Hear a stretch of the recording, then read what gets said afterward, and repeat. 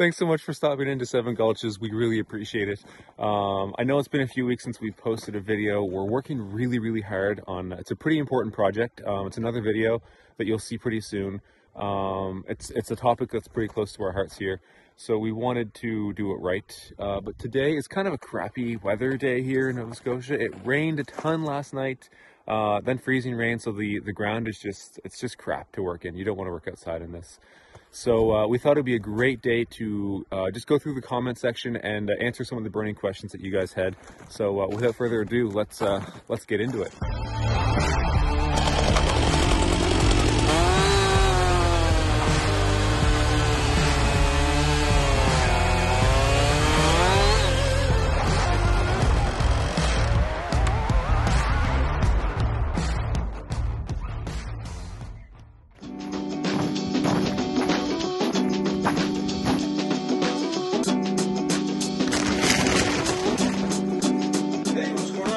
Hey, I just thought with the crappy weather and everything that maybe we could go through some of the questions in the comment section.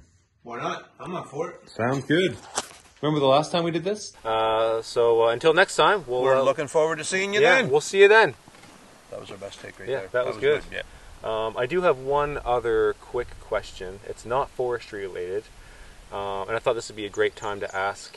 I really wanted to ask if I could ask your daughter to marry me. Yeah, that was quite an event, wasn't it?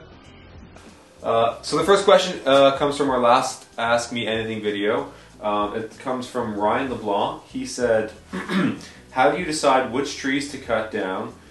Is it overgrowth, and is what you're doing sustainable? Well, to answer that question, I can answer, there's a couple of answers to that. Right now, we're cutting storm damaged trees. Everything that's leaning or on the ground, we're trying to harvest those before they deteriorate to a point that they have no value and create a fire hazard. But in normal conditions, when we're harvesting an area, it's very sustainable. To answer that question, what I do is very sustainable because what we do on our property is we cut what's called the annual growth or the annual increment of the property. So if the property as a whole grows 1,000 tons of fiber per year and that's all that we cut, it will last forever.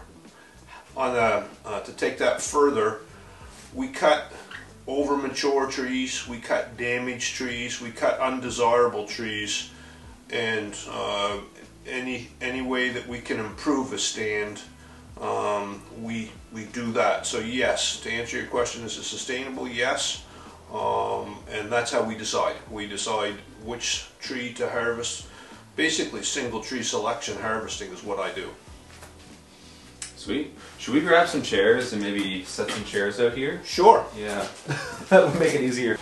Yeah, this is a little bit better, right? Yeah, it's alright. Our sign up there, it looks great. It's comfy. Or mine is anyway. Yeah. So our next question, it comes from our everyday chainsaw maintenance video, which actually was shot right here. Yes. It's from Kelly Ronigan. Sorry if I'm saying your name wrong, Kelly. You should really get into making videos of these two saws cutting in the woods, my friend. I'm waiting. Thumbs up emoji. That's a good idea, and I have no problem when Andrew has time. And he's going to film me using the 562 limbing and felling, and the 565, which is what I use for junking or bucking the trees into logs. So yes, to answer your question, we will. This one comes from Tools, Trucks, and Tech with Mike. So first of all, thanks for commenting, Mike. We appreciate it, and thanks for the feedback. Mike said, good video. I hope your channel grows. I think it will with this type of video. So the tractor attachments one, that was pretty cool. Yeah, well thanks Mike, and we hope so too. We hope that what we're doing is of interest and is useful for people. That's basically our goal, is to help people that are in the same business we are. Yeah, and hopefully we can keep those dude boys at bay from Yeah, that we video. don't want the dude boys. Go watch that video if you don't know what we're talking about. Yeah, you're going to see the dude boys. This is also from the top 4 tractor attachments video. It's from Peter Ellis. He said, I get that yours is a small scale operation on the overall scale, but I chuckle because you're so much bigger than I ever imagined being. I'm working at a homestead scale with some forestry as part of a combined operation. Awesome. Yeah. Yeah, you don't have to be big to be successful. Don't feel intimidated because you're a small operation. I have small scale forestry equipment, and we don't cut a lot every day. We cut every day, but it's not like having a harvester or a buncher where they cut 90 tons a day or whatever. We don't do that. Okay, so next question. Actually, sorry, not next question, but it's not really a question. Again, it's from the top 4 tractor attachments video. This one is from D Bowman. D says, "Congratulations." That was the comment. Oh, So okay. I think she's referring to the end of that video. Oh, okay. So thanks so much. Really appreciate it. We're really excited about it. It's exciting news. So thanks. It's a good comment. A nice event for us, and thanks for the nice comment. And if you're wondering why D said that, you'll just have to go watch it and You have to go back and watch the first. It's a great video, anyways. You'll have fun with it. Okay, so the next question is this is from the "I couldn't operate my mill without these" video. The comment comes from Southern Adirondack Outdoors. So thanks for the question. They said, "Do you have any idea as to how much power those lights draw? I have to research. I have to research to see if my little Wood-mizer LT15 could keep the battery charged. As far as other sawmill accessories, a younger me and a better back and knees." That's good. I don't know if they make that accessory yet. Then they just said, "Oh, never mind. I just checked Norwood's website, and it appears only owners of Norwood sawmills can order accessories like the light kit." So, I don't think the light kit itself would be very hard to come up with yourself. I don't, the Norwood one is ideal for me, obviously, and it works tremendously well. yeah, I can only imagine it's just even if you get some LED lights, they're not going to drain a lot of power. I don't think that type of light takes very much power, and the setup on that motor that we have, the Vanguard 23 horsepower, I guess it would be a magneto that charges the battery. It must be more than powerful enough. I've had the mill for a couple of years now, and with the battery out in the cold, it's never been down for charge. Anyway, I hope that answers that question. And Yeah. thank you very much for that. And we just saw your video the other night, and it's awesome. Yeah, so they have awesome. a really good video on their sawmill, shed, which we were watching the other day.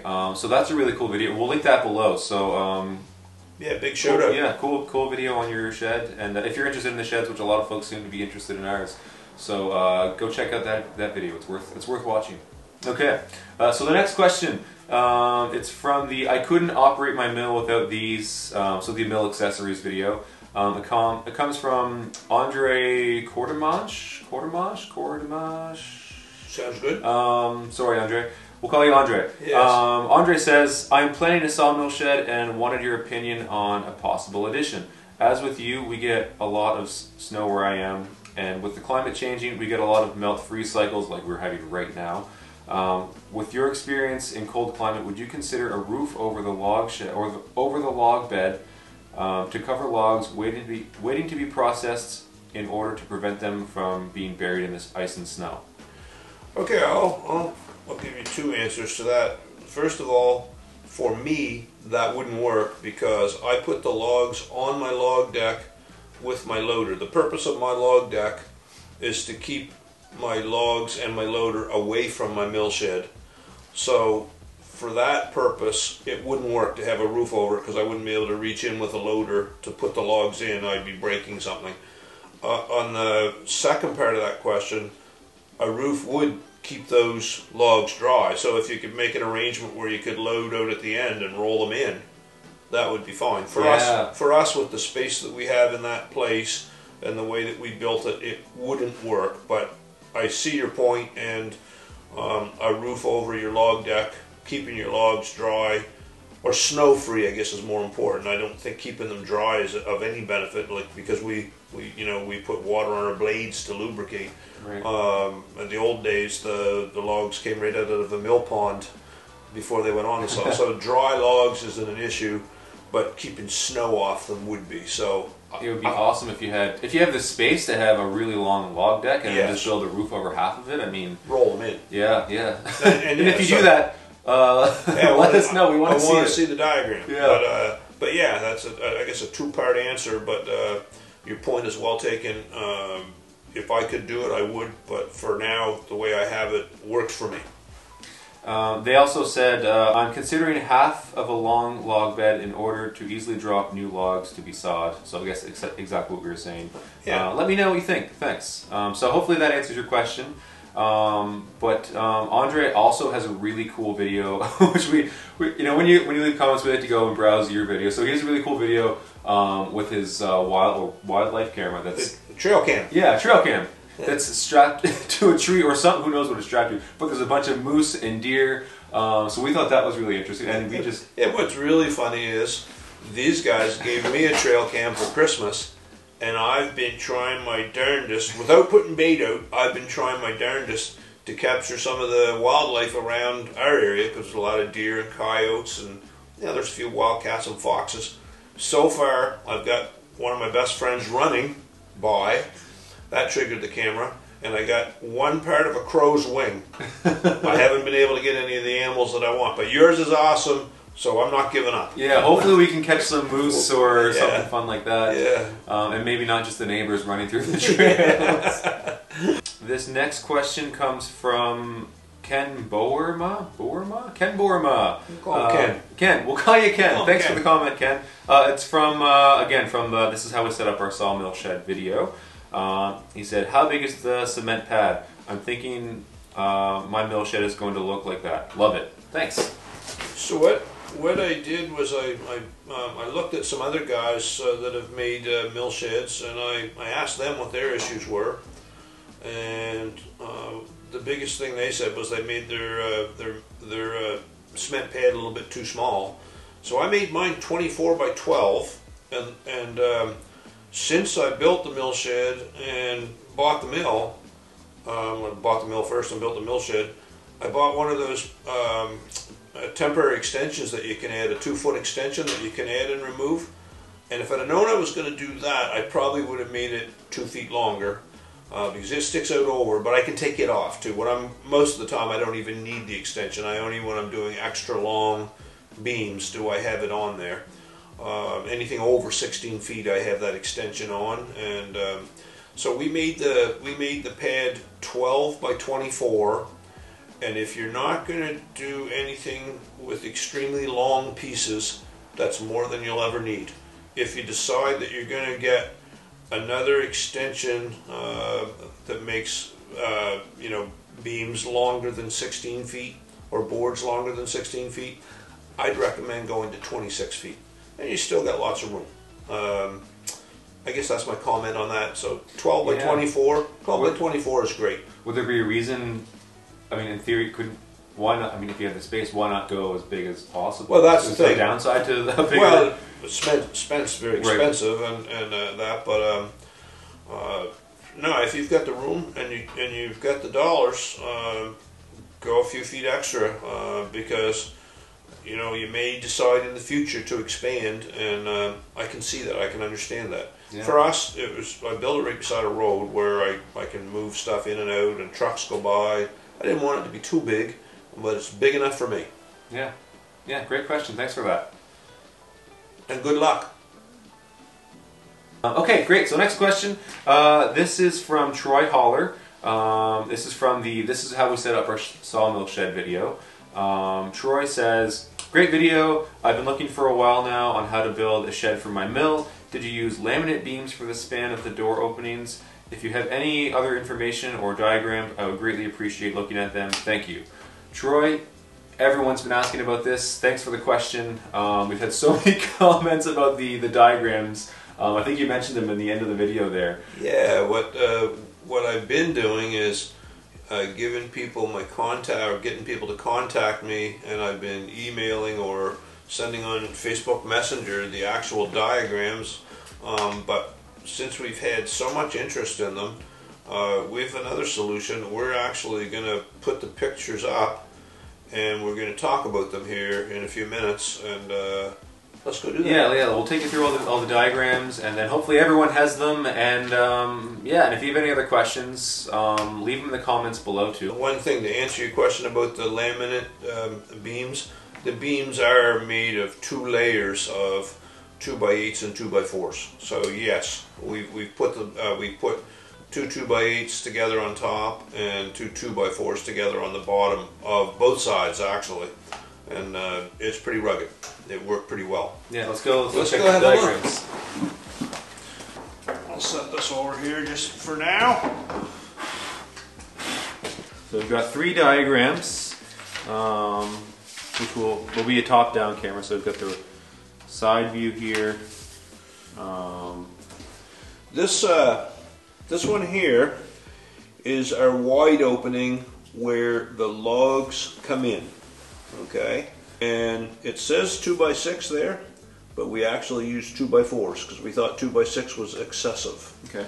So there's 2 2x8s together there, and they're broken in different places. They go all the way over to the edge of the building. Okay, so it's suspended by about 4 feet of solid underneath, and it's fastened very well there. It's fastened very well there. These braces, it's just a diagram, but the braces, there's braces outside that go all the way to the top, and there are braces underneath as well. So that it makes it pretty strong. Okay, these are 6x6 posts, and they're on post holders that are embedded in the cement, so they're not moving. It shows the opening from post to post being 20 feet, but it's not because there are posts outside of those posts. So the opening itself, after it's all the other trim and boards, is actually just over 18 feet. Okay, so this is the high side. This is where the operator side of the mill, and we actually take the lumber out on this side or out through the end, depending on whether it's really big. And again, 6x6 posts. There's 3 on each side. This one we have 2x8s up here and 2x4s down here. It says 2x6, but we changed that to 2x4 after we started building because we realized that that was excessive. We have it braced very well, but these are truss work, and we have that all along. That's just a sample, but there's truss work all along, and then it's boarded in. We strapped it off after we had all this stuff, and we strapped it off, and we put vertical boards on. And one part we haven't finished yet. At the upper end, around the mill engine, where the engine and the saw are stored, we're going to do bats. We're going to do board and bats, but we didn't do that yet. I was waiting until the shrinkage was stopped because we used actually lumber that we just milled when we built it. Now this is the wall at the end where, when the mill's idle, the saw and the everything on the carriage is up underneath it, and it's walled in. And it actually protects really well. And we put a piece of translucent material to make a window. It withstood the hurricane, so it's okay. That allows it to have a little bit of light in there in the daytime. Anyway, and the measurements are accurate.